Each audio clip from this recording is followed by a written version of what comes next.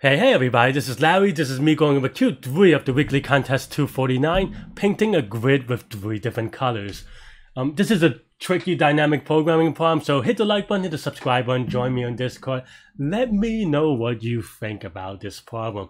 We discuss the problems right after the contest generally, so if you join me on Discord, it'll be a fun time if you're into that kind of thing.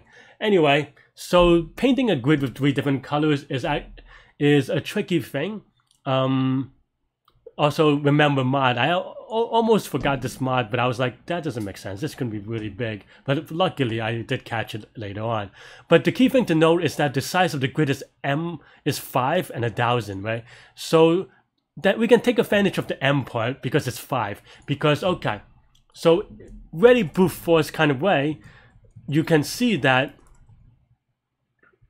if M is equal to 5, then for each of those M slots, which, you know, we have 5 slots, and each of them could be red, green, blue. So that means that, you know, the first slot can be have 3 numbers, the second can have 3 colors, so forth. So this is equal to 3 to the 5th, right?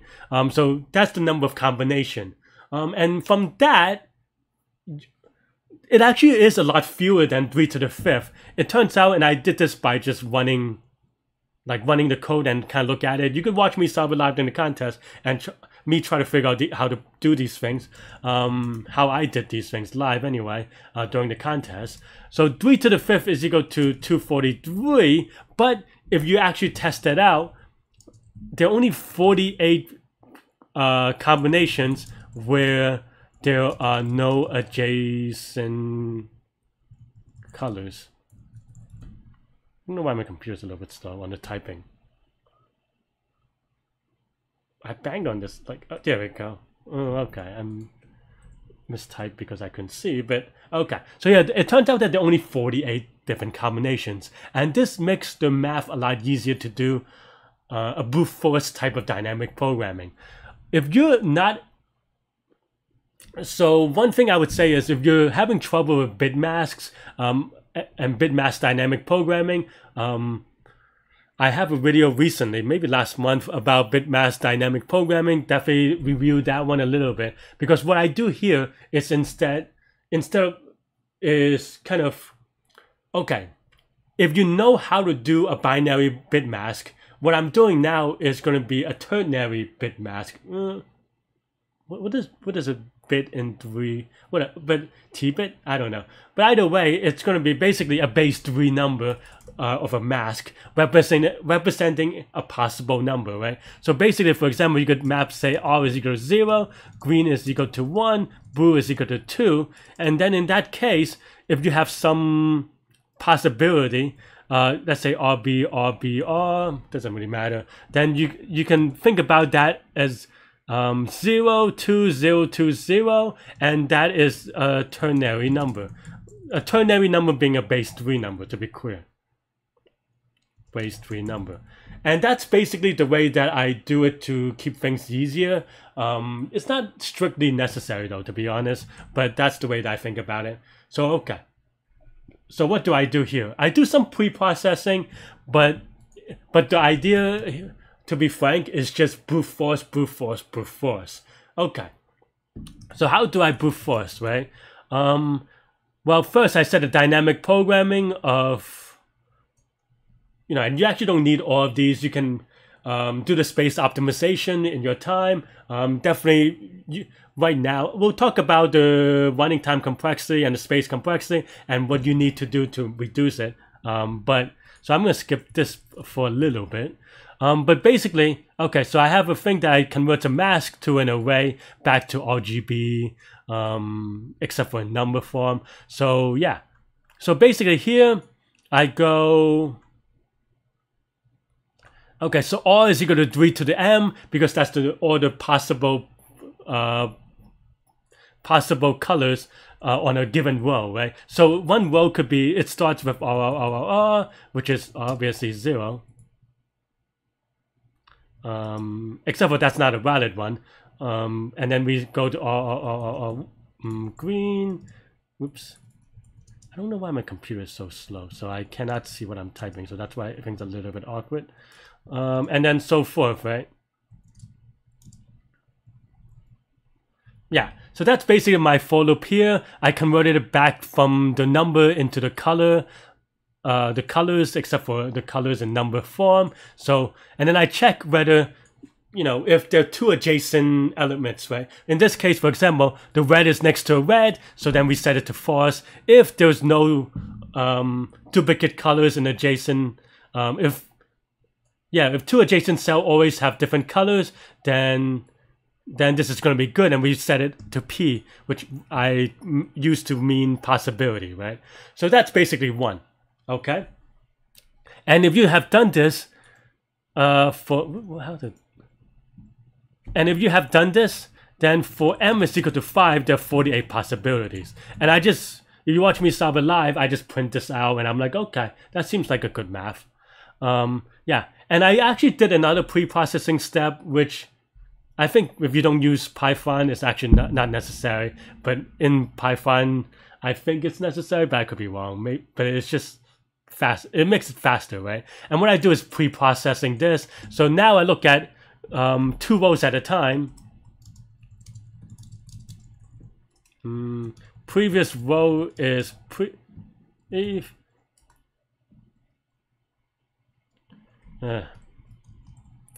so this is the previous row in R. I guess I converted to, oops. And yeah.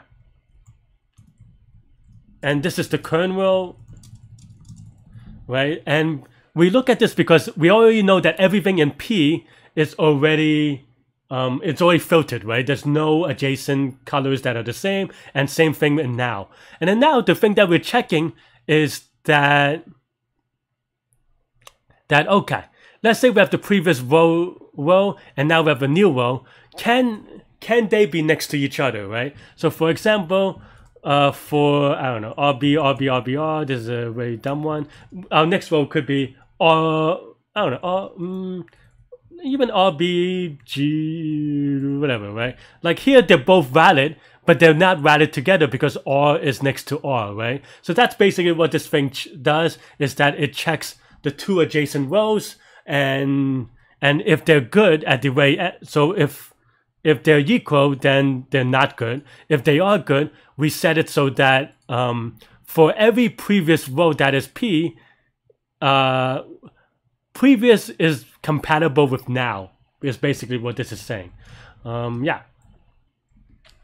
Because if the previous row is this set of colors, then this current row can be this. So I just use this to kind of filter it down, because we're going to do this operation very often, because basically for every row, we're going to do this operation, so why not pre-process it?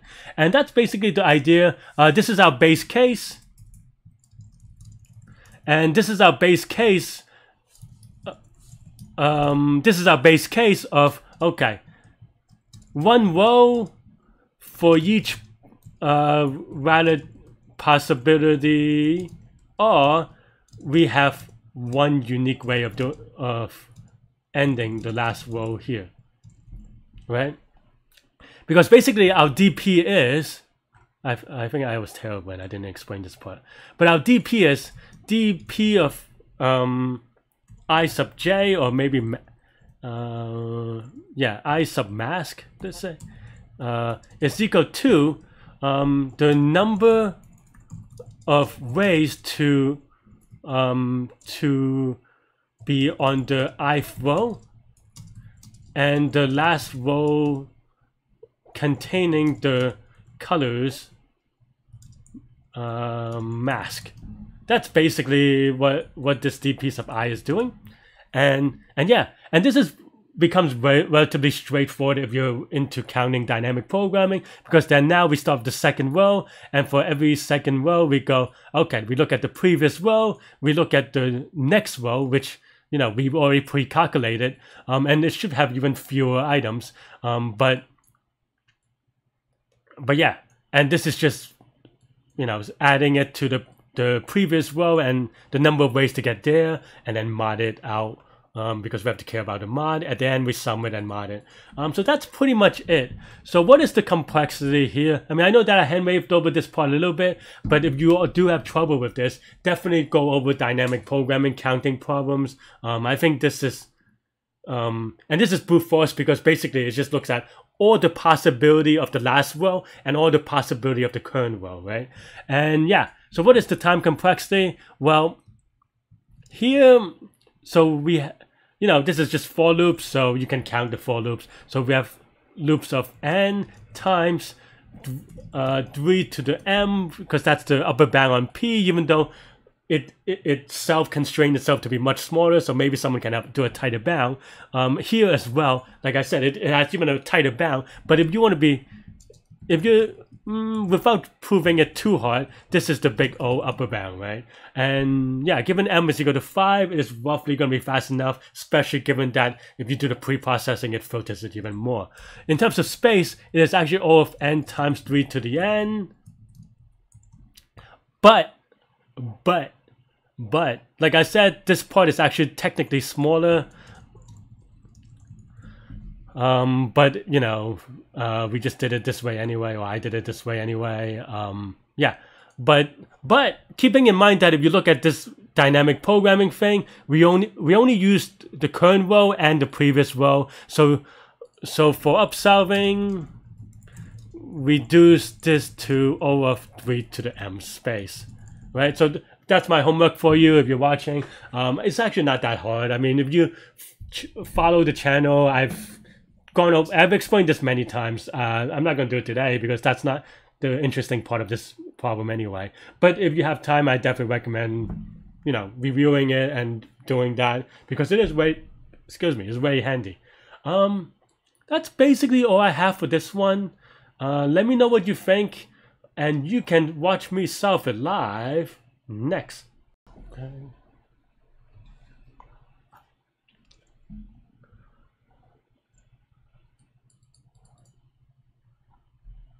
One, two, 5, 5. M is up to 5. Okay, that's pretty okay, right?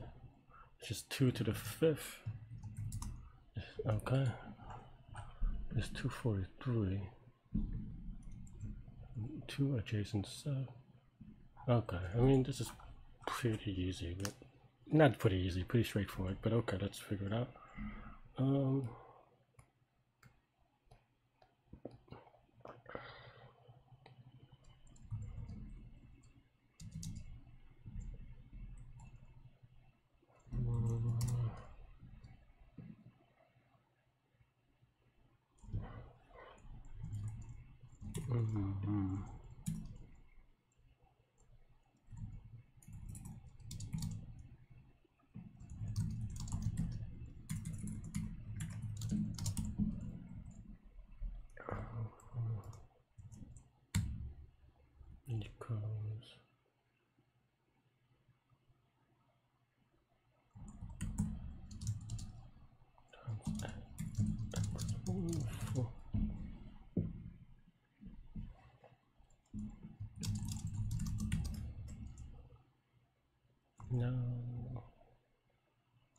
Maybe I went the other way actually.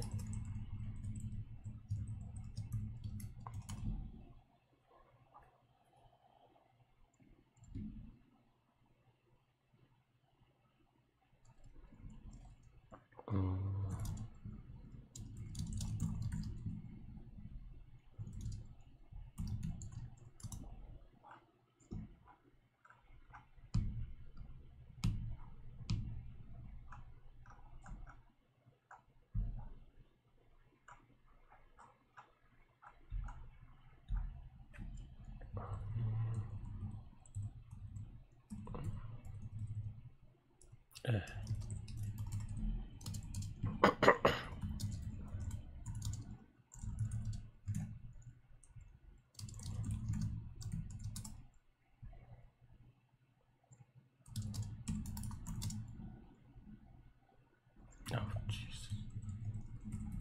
Variable names are terrible. 4.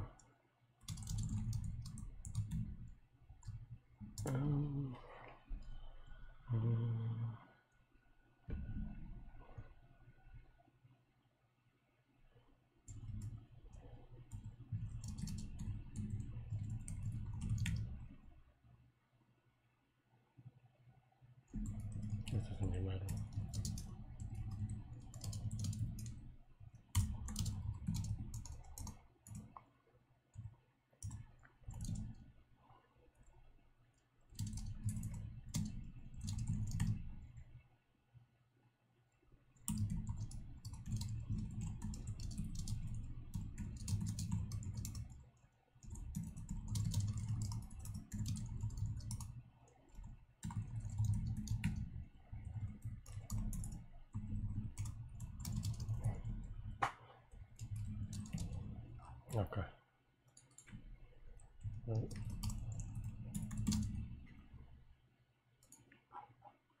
Okay, seems good.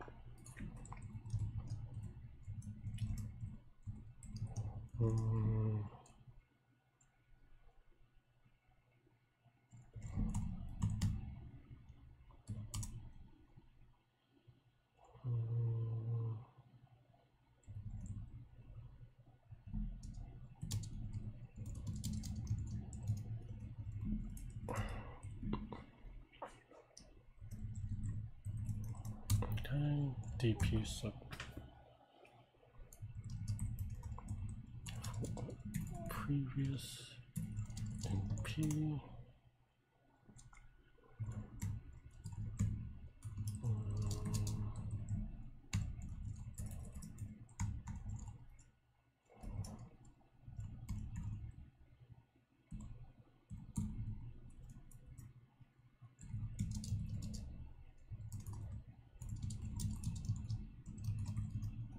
Wait, is that 2%? Okay, let's just print it out.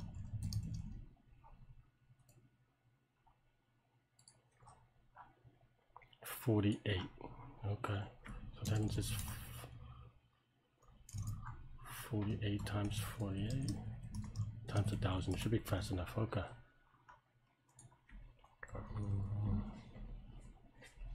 And we can actually do better. We could pre-calculate it.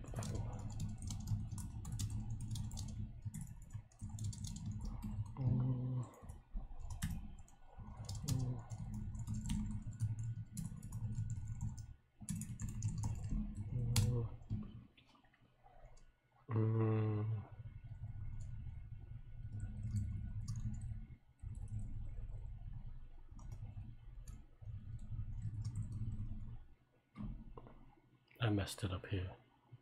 Yeah, it should be okay. And then now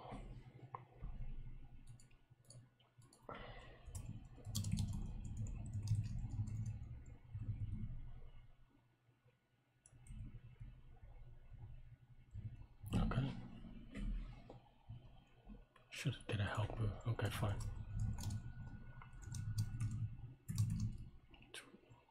That's okay.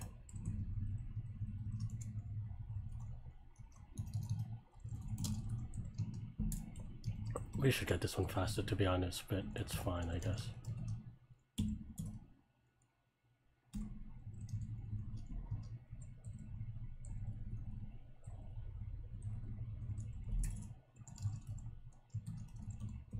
I don't need this one.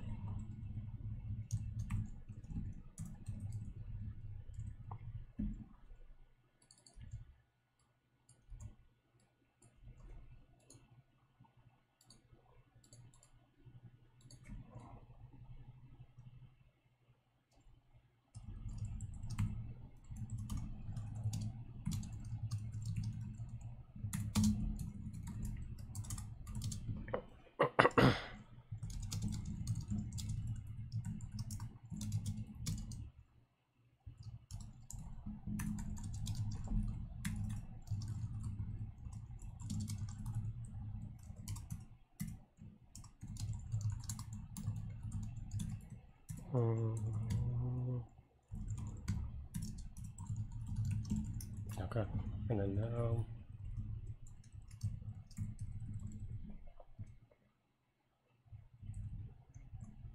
just put it out real quick.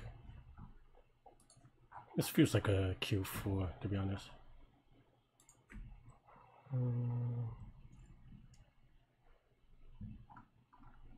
But okay. So okay. For now in annex of previous.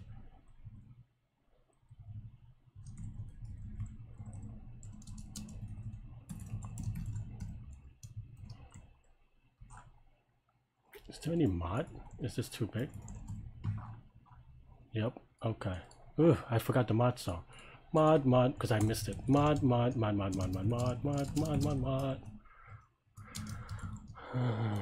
But okay.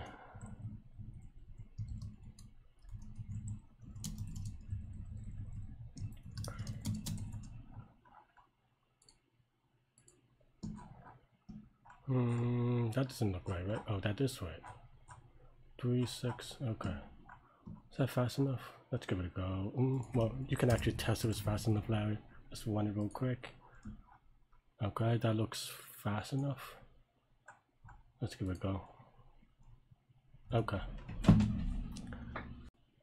Yeah, thanks for the support. Hit the like button, hit the subscribe button. Join me on Discord. Let me know what you think about this problem in general, my explanations, whatever you need to ask. I'll probably put it in the comments or, you know, in a future video what to go over.